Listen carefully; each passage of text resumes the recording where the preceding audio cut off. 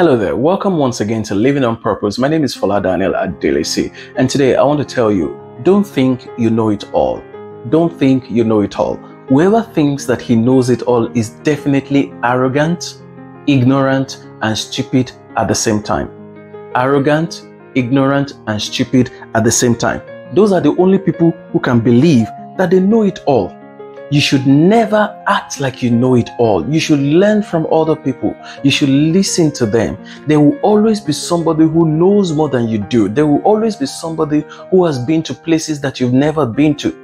One of the things I remember from time to time is the story of a couple that we invited to be part of a panel session in an event where I was coordinating with somebody. We realized that we just wanted people from the audience to come up stage, and we were picking people randomly. And we didn't know that we had somebody who was a professor, and the wife was also in the audience, who is a PhD holder.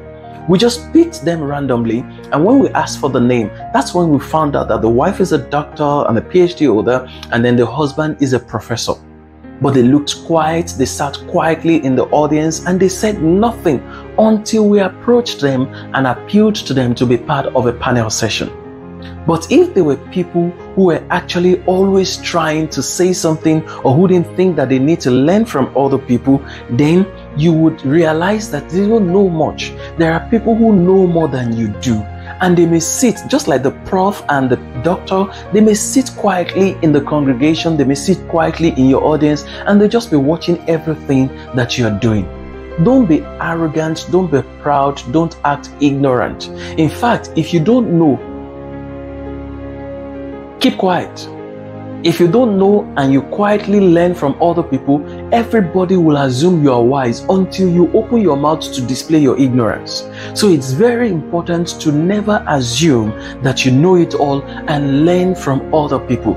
I'm constantly learning by the things that I'm reading. I'm constantly learning by the videos that I watch. I'm constantly learning even from some books that I'm able to read.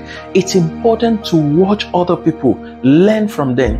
When I get some emails, I look at how some of those emails are structured. Even if they are emails for promotions of materials, promotions of services and businesses, I read sometimes just to pick one thing from what those people are doing.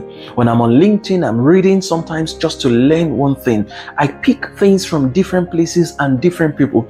There are places where people think that I should be the one talking and stuff like that, but I just sit quietly at the back. I've been to one meeting like that a few years ago, and I remember that when I walked in quietly because most of the people didn't know me. And when they eventually found out who I was and gave me the opportunity to talk, they were shocked at what they heard, because I came in quietly and the person said, "Oh, you are so unassuming, nobody would even imagine that you are this person." Why? Because there's no point for me to prove that I know something, and I don't know it all. I only know something in a particular field that I'm willing to share with people all the time. I'm only trying to motivate people, to encourage people to become productive, to become better. That doesn't mean that I know it all at all. And you should never act like you know it all. I remember listening to somebody who is a PhD holder in mathematics, and he was saying that nobody knows it all. And even the person who says is a PhD holder in mathematics, by the time you start asking questions, you ask questions like, in what field or in what part of mathematics?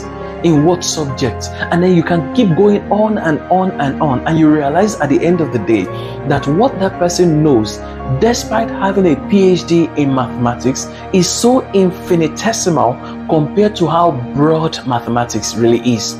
So you don't know it all.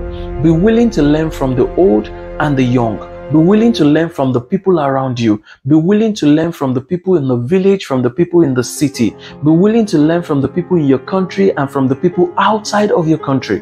Be willing to learn from people regardless of their colors, because it's not colors that determine intelligence. It's not race, it's not location that determines intelligence. Sometimes the natural intelligence that some people have is amazing. It will blow your mind. So don't ever think that you know it all. Don't ever act like you know it all. There will always be somebody else who knows something more than you do. It doesn't matter how many years you spent working on something. Somebody else may have found a new insight that can make that work better. Listen to them. learn from them. That's why there are researchers who are constantly doing something or constantly trying to create new knowledge on a daily basis. So you never know it all, and you cannot know it all. There are people who are helping you. There are people you can learn from, and be humble, be willing to learn from them, because you do not know it all. So how are you proving to people that you're ready to learn? How are you proving to people that you're open to learning? It's not just saying I'm ready to learn, but demonstrating that you're open to learning, because you don't know it all. Sometimes you may want to say something believing that you know so much, but God will help you. They will give somebody else the opportunity to speak before you. By the time you hear what that person has to say, you will just be humble, and you would even be thanking God and say, wow, thank heavens that I was not the first person to speak, because if I had spoken before this person, I would have just said rubbish. Imagine everything that this person said. So humble yourself and be a continuous learner, because you certainly do not know it all. Make it a habit to be a learner. Thank you very much for your time out. Please go on to www.foladanielspeaks.com and also check out my YouTube channel at youtube.com/Fola Daniel Speaks. Thank you.